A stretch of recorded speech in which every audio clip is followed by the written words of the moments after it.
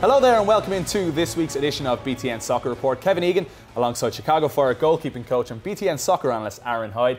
Aron, yourself and the Chicago Fire have a huge weekend ahead of you, a trip to New England. Yeah, that's right. A good opportunity for us to get 3 points, but these final 2 games are important that we maintain good form, get ready for the playoffs. If results in the other games go our way, great. If not, we're still finishing in a good spot. Well, best of luck to you and your team. But for now, let's go back to Big Ten soccer. And it was a big game over the weekend for John Trask's Wisconsin. They got the better of Michigan by 2-1, a cracker in Madison.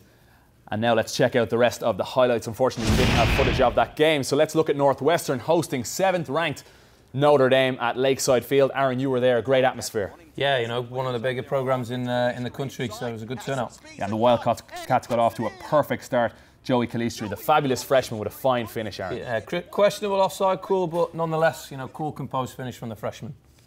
And then in the second half, Calistri does really well here to win the ball back, and he feeds Lepe Sutani, who does the rest for his first goal of the season. Yeah, majestic finish from the wee man, capitalising on some sloppy defending from Notre Dame. Yeah, so Tim Lenahan's men up 2-0 at the break, but the Irish got back into it late in the second half, just less than 5 minutes remaining. And Patrick Hoden, a good Irish name, with the goal.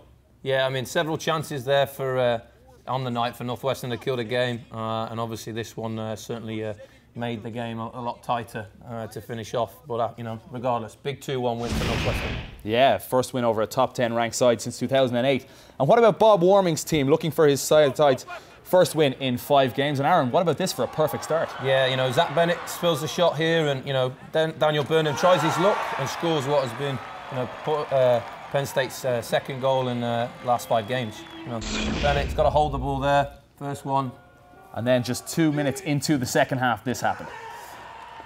Cardinal sin for a goalkeeper, come for a cross, don't get anything near it, and it's really, really unfortunate for Keener there. It comes back off him. Just 7 minutes later, Michigan State found a way back into the game through Adam Montague.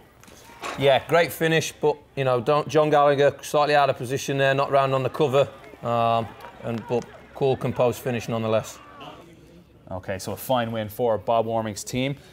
Now let's move along to Northwestern hosting Ohio State Sunday afternoon. Beautiful day by Lake Michigan. The girls were out in force, and so was Peter O'Neill, former Northwestern captain. And in the 35th minute, Eric Weberman. Aron, what's this all about? Disaster goal. Nothing else that can be said here. This ball's travelled such a long way. Nobody defends it well and attacks it. And then for me, Alex Wimmer still got to be able to move and make a save here. Okay, so that capped off a 1-0 win for Northwestern and a wonderful win for Tim Lenahan's side. But Ohio State had their chances in the second half, and unfortunately, nothing came of it. So well done, Tyler Miller. Great week for the Wildcats. And I'm delighted to welcome in Northwestern head coach Tim Lenahan. Tim, a 1-0 win is never very comfortable for a coach. Assess your performance for me, please, yesterday against Ohio State. Yeah, we had a very emotional win on Tuesday over Notre Dame. And I thought we came out maybe not with the same energy we did yesterday, but it was very windy. The conditions were really tough. And, we found a way to get a goal, and then we just kind of defended really well. I thought we really did a good job defensively. Obviously, wanted to do a little more with our possession and things like that. But at the end of the day, anytime you can grind out a good 1-0 win against a solid Ohio State team, I was pretty happy at the end of the day. Let's go back to that Notre Dame win during the week. That's a season-defining win, surely. How does that affect morale in the dressing room when you beat a top 10 team? It's your first win against a top 10 side since 2008. Well, it's our first win against a team ranked in the top 10. If you look at the RPIs at the end of the year, usually there's some Big Ten teams in that RPI. So we've beaten some Big Ten. We've beaten some teams that were ranked in the top 10, but not necessarily ranked at the time we played them.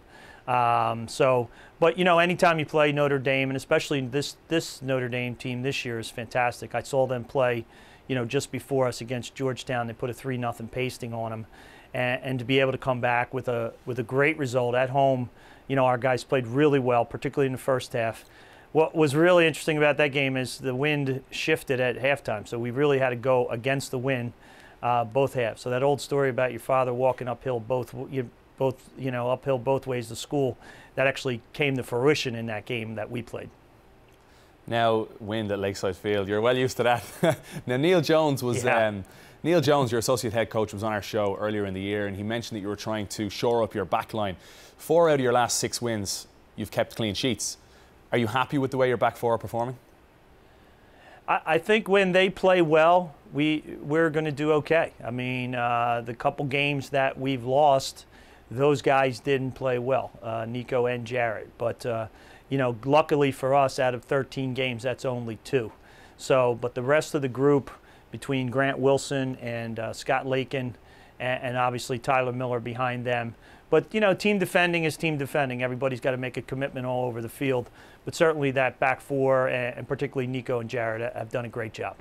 Superb. And looking a little bit ahead at Joey Calistri, your fabulous freshman, he's been superb this season. Went on a little bit of a drought, but how great was it for you to see him score against Notre Dame?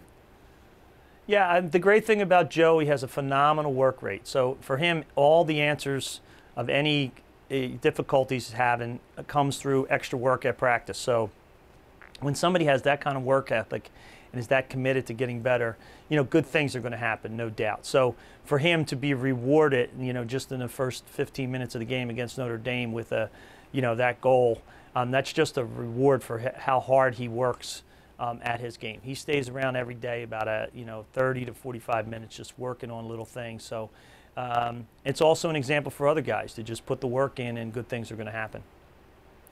Superb. And looking ahead, Coach, you've got a really tough end of season schedule. You play Penn State next week in a really crucial game. And then, of course, I know you don't want to look too far ahead, but you've got Indiana on the last game. You're tied at the top right now, 9-2-2. That's going to be huge too. Yeah, I really have to go into coach speak here just because it's the way I think. You know, we have Loyola on Wednesday, who's a tough derby for us. You know, every game has been decided by 1 goal over the last, I don't know how many years. And then obviously Penn State comes into town on Sunday, you know, after a big win over Michigan State yesterday. So I know it's looming out there at the end of the year. I guess we just got to do what we need to do in order to make that game have some value. But right now we're really focused on, you know, Loyola on Wednesday and Penn State on Sunday.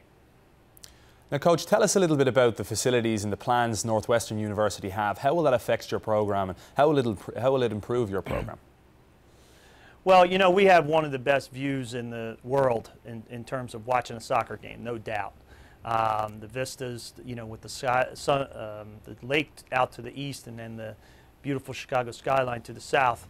You know, some of the amenities we haven't had are the ability to have, you know, locker rooms close to the field. And also we had to travel over where football is at Ryan Field, a mile or so, in order to train indoors on inclement, windy days, which, you know, sometimes as a lake is more often than not. But the new facility coming in, I believe it's, you know, charted at $250 million. We'll have a full-size facility, 120 by 75, such that we're going to be able to train indoors, you know, a lot, and also have all the locker rooms, offices, training room, and everything right in close proximity to our field. So it's a real game changer for us. Very excited about it. You know, Dr. Phillips, our athletic director, you know, setting a course and a vision for taking Northwestern to the next level, and I'm just happy to be a part. Wow, that really sounds amazing, I have to say. Coach, thank you so much for taking the time. Congrats on everything so far this season, and we'll chat to you again soon. Kev, thanks for having us. Look forward to your emceeing debut at the Big Ten tournament sometime next month. So pretty excited about that here. No pressure. Thanks, Coach. All the best. All the best. So, Tim Lenahan's Northwestern and Indiana top the Big Ten men's standings. Aaron, it looks like a 2-horse race. Yeah, absolutely, Kev. You know, as you talked about there in the talk back, this is all boiling down to that final game of the regular season. Hey, do you know what else is boiling down to the last week of the season? No idea. Yeah, no come idea, on, mate. you do know. You do know. Get off the fence. Let's roll it. Get off the fence. Look at this new beautiful animation. Get off the fence. Welcome in Aaron and myself, both 8 for 12 so far this season. Got a nice picture for once, Kev. I know. It's respectable. I know. I'm not looking too bad there. My mum will be happy. Let's go, Aaron. Let's start it all off this week. Michigan at Indiana. Is this straightforward? Yes, absolutely. You know, in Indiana all the way for me. 2-0. 2-0 Indiana. I'll have to agree. I'm going to go 3-1 just to mix it up a little bit. I think Michigan will get a goal, and I think Indiana can score at will. So we'll go with 3-1 Indiana on this for this one. Wisconsin at Michigan State. I'm gonna stick with Trask here. You know, having got a win last weekend, I'm gonna tip them again 2-1. 2-1. I'm going to go against you here. I'm going to go 1-0 Michigan State. All right, so this could have a serious bearing on next week. It could. It means that one of us, potentially, unless it's a tie, one of us will be going into the final week 1-0 up. I'm pretty confident. You're always confident, but I don't think it really matters too much. Moving on. Penn State at Northwestern. Huge game for the Wildcats at home. Very, very, very big game. Very much so. But at the home advantage, you know, tips in my favour for Northwestern to get the victory 1-0. Okay, fair enough. I'm going to go 2-1. Northwestern have a habit of scoring 2 goals at home. I think Penn State can potentially get a goal away from home, so I'm going to go 2-1 Northwestern. So that wraps it up for this week. Your friend Bob Warman won't be too happy with you there. That's okay. That's okay. 2-1 Northwestern it is. Let's look at what the Big Ten Network has in store for men's soccer this week. On Friday on BTN.com, Michigan travelling to Indiana. And then on Sunday, Wisconsin travelling to Michigan State. It's that game. That's at 1 o'clock Eastern Time. A defining game for both Aaron and I in the Get Off the Fence segment. All right, let's look at some women's action. It's our game of the week. Illinois travelling to Wisconsin. And what a game it was too. Some fantastic scenes in the first half. Great shots on goal. A very even game throughout. Both sides throughout the contest with 15 shots each. And look at that for a top corner belter. Marissa Holden putting the Illini 1-0 up. Keeper had no chance. But then, with just 7.5 minutes remaining, Lindsay Holmes capitalising on some defensive mistakes, and she tucks it away again. Cracker of a finish, Aaron. She could do very little about that. Great goal. And then in overtime, 100 minutes on the clock, and the sensation that is Cara Walls turns and belts it home for a fine 2-1 win for Wisconsin.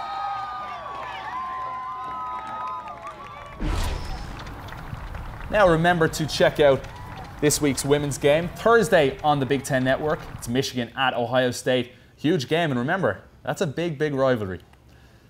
And for all your women's highlights, do tune in on Friday for those of you that are off during the afternoon. Friday at 2:30 Eastern, it's the Women's Sports Report for all your soccer action, volleyball action, field hockey action.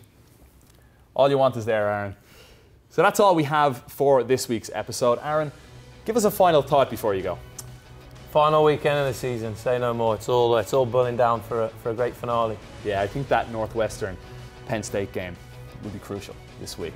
All right, guys, well, do check us out on Twitter at BTN Soccer Report. As always, please get your comments and questions into us. We'll check you out next week. Take care.